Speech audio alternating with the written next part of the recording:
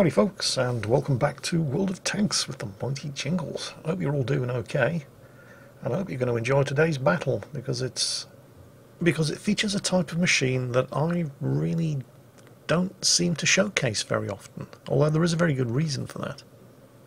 You see, there's basically two types of tank destroyer in World of Tanks. You've got machines like the Jagdtiger, the T110E3, the Tortoise, machines that usually don't feature great mobility, but have great guns and a lot of armour, and can at least keep up with the heavy tanks and do benefit from getting themselves stuck into the action. And those kind of battles can be quite fun and interesting to watch. Then you've got the other kind of tank destroyer, like DJ5 here, in the Guerrilla 15. The kind of tank destroyer that has a honking big gun and is pretty fast and manoeuvrable, but in the case of the Guerrilla 15, only has 30mm of armour. Now, I've seen a lot of replays from people in exactly this kind of machine. It doesn't have to be exactly this machine, but machines like this. Tank destroyers that rely on stealth for survival.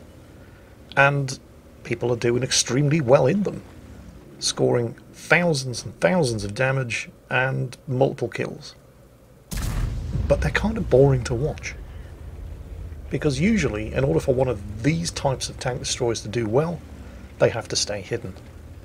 And while there's a certain level of intellectual admiration that you can feel towards somebody who does well by doing that, because let's face it, they're playing to the strengths of the machine, watching somebody sit in a bush and kill targets that other people are spotting for 10 minutes is rarely interesting to watch. Occasionally they do get very interesting to watch, but usually because something's gone horribly, horribly wrong, and when you only have 30mm of armour, as in the case of the Guerrilla 15 here, even high explosive ammunition is going to do full damage to you. So it tends to get interesting for a very short period of time, and then you're dead. So when I do get a replay that lasts the whole 9 yards and somebody's in one of these machines, then it's actually fairly exciting. It's a pretty rare occasion. And that's what we have today. The first thing that I'd like to point out here, and some of you may have already noticed it, is that DJ understands that staying stealthy doesn't necessarily mean just sitting in a bush. There are other ways to shoot without being seen. If you pay attention to the minimap circles, you'll see that up until now, he's managed to shoot and avoided being spotted simply by virtue of staying outside of the view range of the tanks that he's shooting at. Now, as long as his team stays firm in the town there, he can continue to do that, although he was having some problems with the terrain blocking line of sight, which is why he's moved up to this slightly raised piece of ground here behind a bush and knocked a tree over to help him with it. And just in the off chance that somebody's out there that he can't see, who might be within view range, he's backing off when he fires, but he did not get detected, which is a fairly reliable indicator that the enemy tanks that are visible in front of him are the only ones that are actually in front of him. And as you can see, now that he has determined that this is a safe firing spot, he's not backing away from it on the second and subsequent shots. He knows that if there was an enemy tank down here that had line of sight to him when he fired, he would have been detected the first time. Because he didn't get detected the first time, he knows there's nothing down there. Although it is worth bearing in mind that while that kind of information can provide you with a reasonably high level of confidence, it's time-sensitive information, so you'll be paying attention to his sixth sense icon. Just because there wasn't anything down there the first time he fired doesn't mean that something can't have moved into that position in the meantime. But no, he's still good. Jingles, I thought you said this battle wasn't going to be all about somebody just sitting in a bush and farming kills on targets that other people are spotting for him.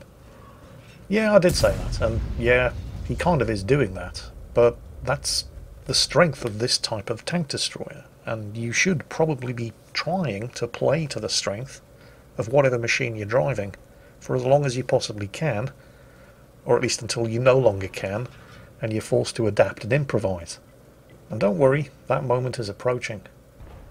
And there are a lot of tank destroyer players out there who don't know how to adapt and improvise when that moment approaches. It's one of the reasons why so many of the replays featuring this type of machine are as boring as they are. Oh dear, that was a good shot. Because either the battle goes extremely well and they just sit in the same spot and farm kills and damage, or the battle goes extremely well up until the point where their team start losing and they have to start finding targets for themselves, at which point they just get wrecked because you're driving a machine that only has 30mm of armour. And this is more or less the point where things start to go wrong. Crucial shot there on the IS-7, failed to penetrate, no idea why. Personally, I think DJ was robbed. That led to the death of the Progetto 65, who was anchoring the defence in the western end of the town, which is allowing more and more of that massive enemy tanks over there to swarm around the few remaining defenders. And once those defenders go down, there's no longer anybody spotting for DJ. And just as, if not more importantly, there'll also be nothing left to stop all of those enemy tanks from moving forward and rolling right over DJ. So DJ really needs to start doing either one of two things, and preferably both. Either start killing tanks in the town rather than just doing damage to them, or if he can't do that, reduce them to such low health that they're one-shot kills, which tends to discourage people from poking out and risking getting shot at. Oh, shots like that are not helping his case. Well, it was like the shot at the IS-7 earlier. Perfect sign of a target to shoot at, but RNGs has decided nope. And that just leaves a lone super conqueror in the town, with enemy tanks closing in on him from all sides. And DJ and the Death Star doing their level best to discourage those enemy tanks from closing in on the super conqueror. Because right now, DJ's team only has 6 tanks left alive, and 2 of them are artillery. The other, a Progetto 65 medium tank, who's on such low health that he's camping behind a bunker in the middle of the field to the west, and he's decided that for the rest of this battle, he's a stealthy tank destroyer too. Nice. Team is starting to pull some of the kills back. I hesitate to attribute this to teamwork. I'm pretty sure that everybody is just working in their own best interests here, because they all know that if that super conqueror dies, they're next.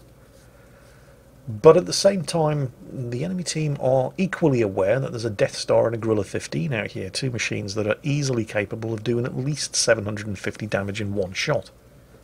So none of them are too keen to push their luck on that super conqueror. And that's basically what's keeping the super conqueror alive. Well, that and the super conqueror playing extremely well. Looking after his health and not trying to bite off more than he can chew. He's also aware that his best chance of staying alive is to let the big guns behind him do all of the heavy lifting for him.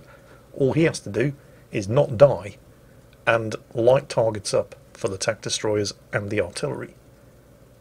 And he's doing a pretty good job of that. But here's the real test. There are no longer any enemy machines spotted, so is the super conqueror going to sit there continuing to get hit by artillery? Or is he going to push his luck? No, he's playing it cool. He just took a little peek, spotted a couple of targets, but that allowed artillery to zero in on him, but he's still got most of his health remaining. Ooh, 1143 damage. I spoke too soon. I think he just took a hit from the E3 and something else. And it looks like he just used his repair kit to get his tracks back up, so a fairly critical moment there for the Super Conqueror. But then, DJ spots a target shooting at the friendly Progetto. He did pull back from the bush to fire, but he's just realised that he's going to get spotted anyway, because it wasn't the Progetto that was spotting him. It's the enemy S-Tank, who's just killed the friendly Progetto, and can see him. Artillery's on the ball. Ooh, the S-Tank fires and just misses. It's going to take more than one shot to kill that S-Tank. And the S-Tank is going to get to fire again, and he does, and inflicts some damage, and it looks like he's damaged his ammo rack. We can't have that. Uses the repair kit. DJ's going to need all the DPM he can get to survive the next few minutes. The Death Star finishes off the enemy E4. The Super Conqueror is still hanging on. Oh, enemy E3 spotted.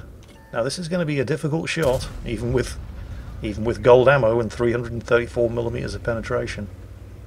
Tried to hit the front of the casemate, avoiding the gun mantlet, but it didn't penetrate.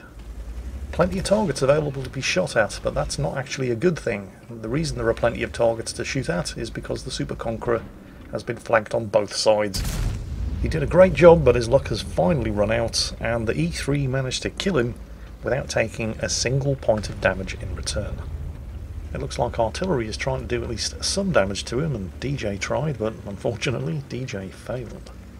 So it's DJ and the Death Star and 2 artillery versus a TVP, who's a one-shot kill. The S-Tank is a one-shot kill. The E3 is very definitely not a one-shot kill, not even for the Death Star. There's the TVP, and yep, he clearly knows he's been spotted, and he knows what's liable to be shooting at him, so he's taking no chances and backing right off. DJ moves up. Plenty of bushes on this side of the road. But with no Super Conqueror to spot for him, DJ's going to have to find targets for himself. Now, is the TVP going to take another look? It'd be real nice if he did. Oh, he is. Goodbye, Mr. TVP. Did DJ get spotted? No, he did not. Now, at this point, most tank destroyer players would just sit in that bush and wait for targets to shoot at, but DJ is not most tank destroyer players. He's getting sick of shooting at the front of that E3. Oh, crap, who has spotted him? He's not going to slow down for this. Keeps going. Takes a hit from the rear.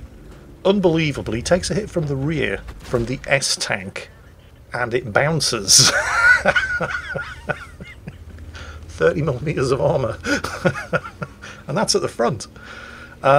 He keeps going.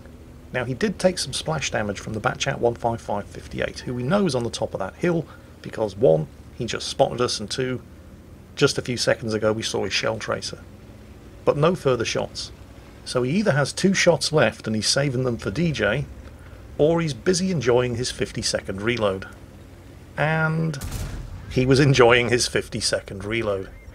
Now, taking on a Batchat 15558 from the front in a machine that only has 30mm of armour may have seemed dangerous, and well, it was, but the Batchat 15558 has the lowest alpha damage of all tier 10 artillery, 750 average damage per shot with high explosive even if it penetrates. He really needed that guy dead, so he could use this 60km/h top speed to get back to the cap and hopefully get some shots at the E3 from the rear and the S-Tank from, well, when you've got a 150mm gun, any angle really. The Death Star's been holding on like a rock star and seems to be eating a lot of high explosive from the E3, but he has managed to damage the E3 in return, even though they've lost 1 artillery in the process. Now, with that amount of health, DJ is going to need an above average damage roll. But even if he doesn't kill the E3 in one shot, he has enough health to survive the return hit and kill him with the follow-up. But because he finally got a shot at the E3 from the side and not the front, and he got a higher than average damage roll, he doesn't actually need any follow-up shot. So that's Ace Tanker, High Caliber and Top Gun with 9,000 damage done for DJ Fiver in the normally very boring to watch Grilla 15. Of course he lost money, because if you can't take a joke, you shouldn't be playing tier 10 tanks. But it was worth it, or at least I thought so. And hopefully you agree, because that's it for today. I hope you enjoyed it, and as always, take care, stay safe, and I'll catch you next time.